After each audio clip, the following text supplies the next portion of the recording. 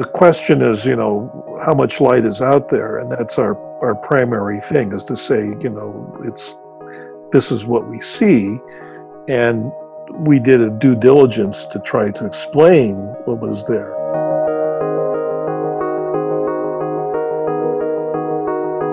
The usual thing people do is they look at faint galaxies, as you can see with the Hubble Space Telescope and other large telescopes, and you integrate that up and you say, well, this is what we see, and these faint galaxies should provide such and such light. The most obvious thing is that galaxies, that there are more galaxies beyond our simple extrapolations because their properties change when they're small or something like that.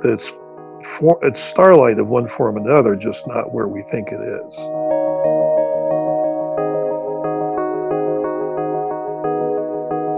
And so one possibility is that JWST will see more galaxies than expected, and then, if it does, hopefully it's right on what we said their total is.